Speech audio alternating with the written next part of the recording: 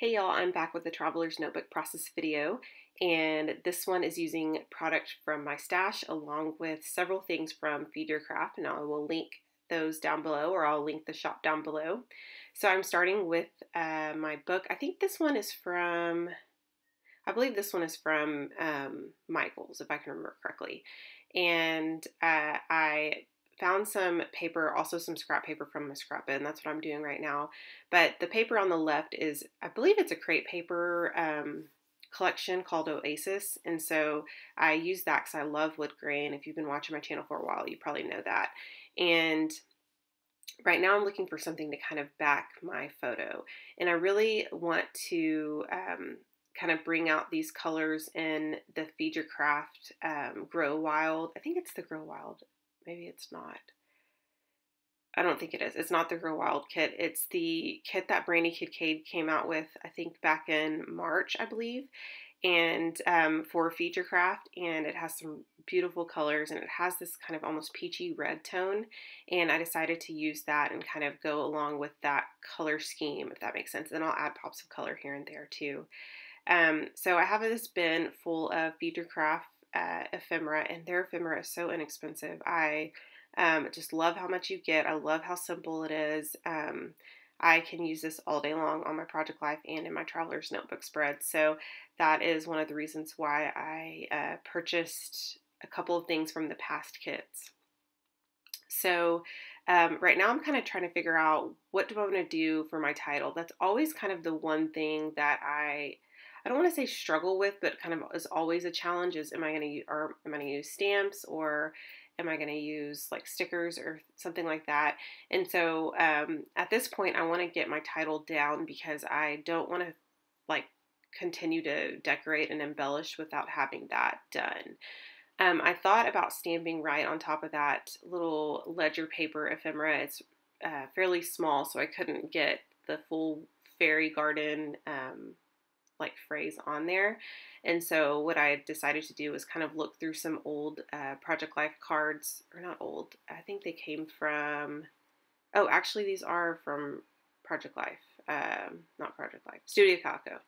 And I decided to look through those because I had several that I've organized mine now to where I have, if you follow me on Instagram, you saw this, but I used my tab punch to organize my cards, and so I have a green section, and so I just looked for some green cards, and I pulled the one that said Grow, Grow, Grow, which I thought would be perfect for kind of layering on that left-hand side.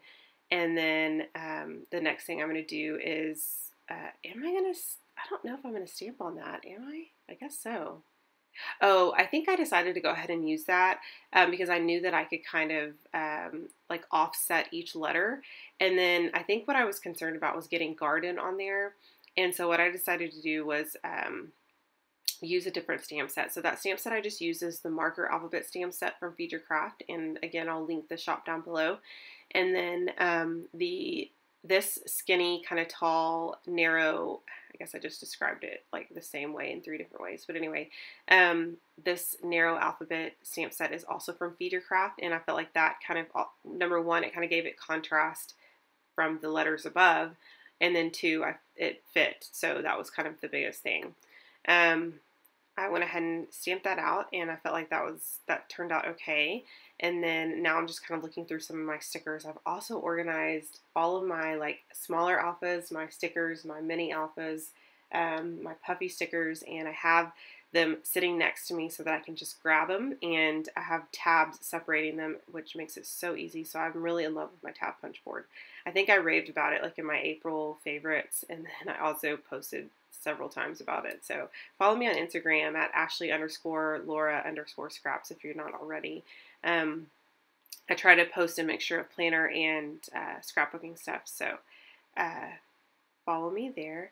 And so I layered up that, I think my light went off, and so that's why I had to that's why it kind of flashed real quick. But anyway, you saw me pull out my punch. What I did was I took one of the pieces of ephemera and I just cut it down, or I punched it down so that it would be a smaller size, so that it would nest really well with one of the other circular pieces of ephemera. So I just made it smaller, and that turned out a lot better. At this point, I'm testing out some ink because I really want to use this stamp that says home.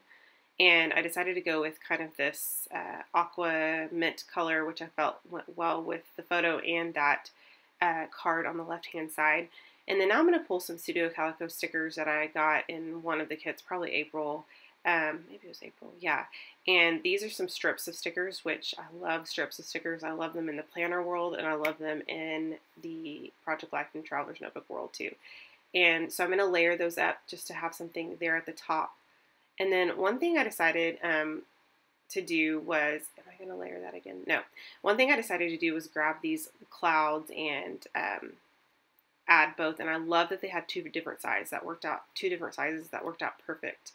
And then I think, if I'm not mistaken, the last thing, or one of the last things I'm going to do is stamp the date and add that.